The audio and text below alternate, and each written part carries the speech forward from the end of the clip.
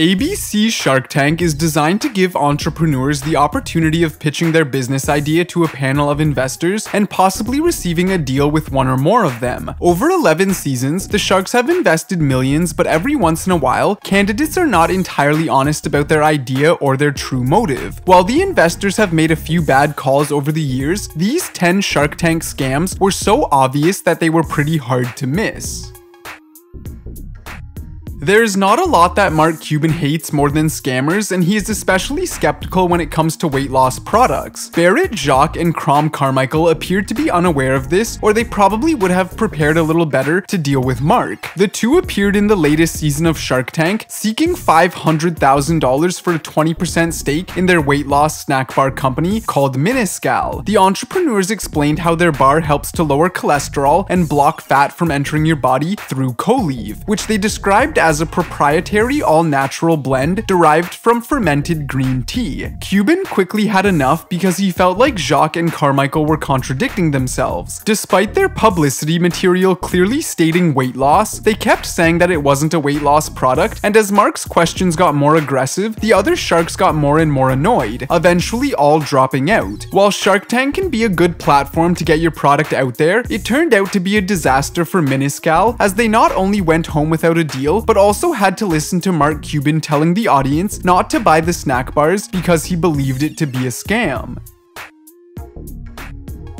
In recent years, more and more companies have popped up that promote their products by claiming that it appeared on Shark Tank and got the sharks' approval, even when in reality it never did. One such example involves keto diet pills that were promoted as Keto BHB Real Shark Tank Diet Pills, in order to trick consumers into believing that the pills had been featured on the show and were endorsed by the show's investors. Thousands of people fell for the scam until Mark Cuban took to Twitter to bash the scammers, and the other sharks soon followed, announcing that the product was a placebo and that the company had never been featured on the show, let alone received an investment by any of them. In the end, the Better Business Bureau even got involved in the issue, giving the company an F rating. But since the people behind the company have set up at least 11 different websites and also sell their product on websites like Walmart.com and Amazon.com, chances are that they won't be shut down anytime soon.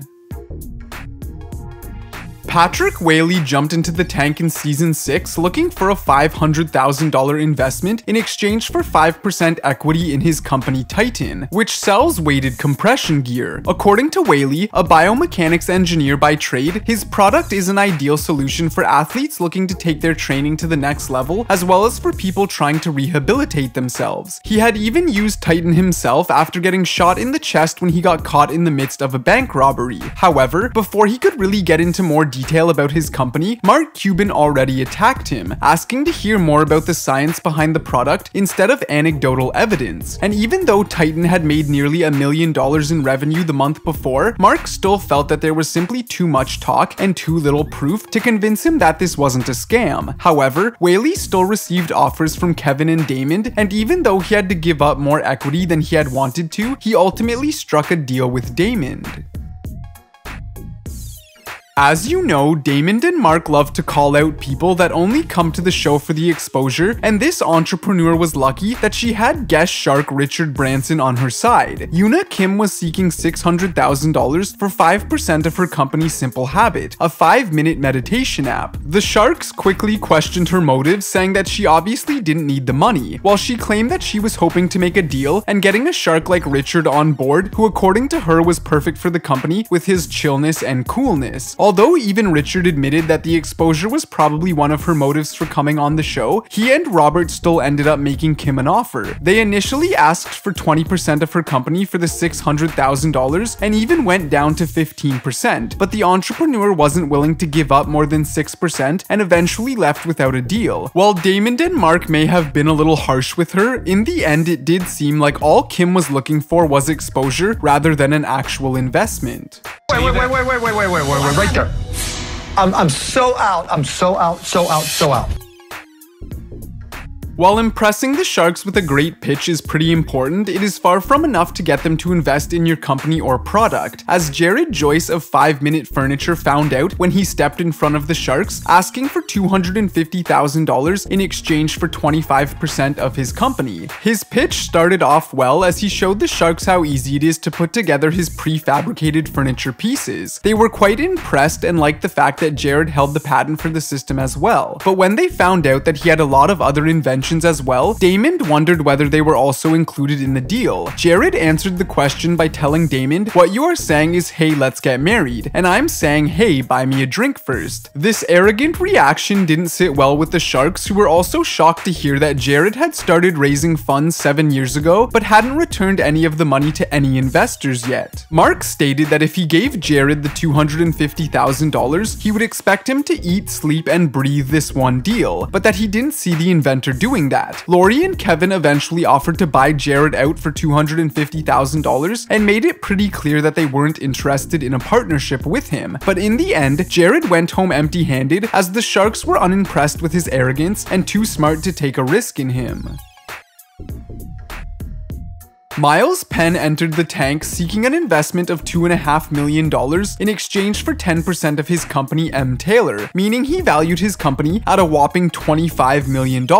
Giving your company such a high valuation, especially if it's not in the tech industry or not yet something that is mainstream, usually doesn't sit too well with the sharks. But Penn quickly made another mistake when he pointed out that M. Taylor, which sells men's customized shirts by measuring you with your phone's camera, has the tucked and untucked style, while Damon John's company Fubu Shirts does not have that option. This is obviously not the best way to get someone to invest in your company, and unsurprisingly Damon was not amused. While Barbara was impressed by the model Miles had brought along with him, he couldn't really convince her with the rest of his pitch, but Miles still managed to get 2 offers, one by Damon and one by Kevin. But since they both went with a lower valuation, Miles decided not to take either of them, thinking his company was too successful already. Ultimately, his attempt to rip off the sharks failed, and he just annoyed them with his arrogance.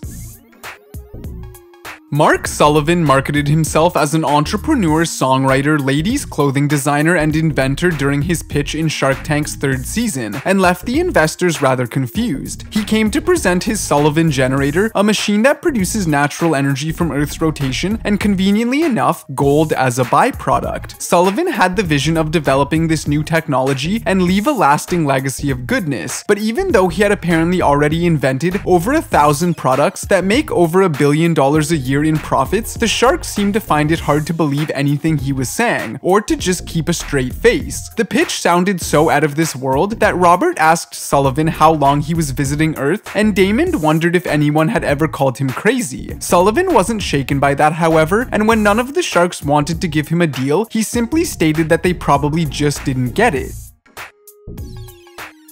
Although the sharks made a few mistakes over the years, Bill Leones didn't manage to fool them with his idea of a website called Revestor, a real estate search engine of the future. He was looking for $250,000 in exchange for 10% equity in his company. Leones claimed to have created an algorithm that would help people invest in real estate, as it allows you to see a house's value in the future. When Leones said customers would pay $99.99 per month to have access to the website, Mark Cuban outright stated that he hated the business and was out. The sharks appeared to be very skeptical as well, and were confused when Leone first said he targeted first-time homebuyers, before later claiming he targeted both typical first-time buyers and house flippers. The investors told him that he was speaking from both sides of his mouth and had no business concept, which made him appear to be a con artist.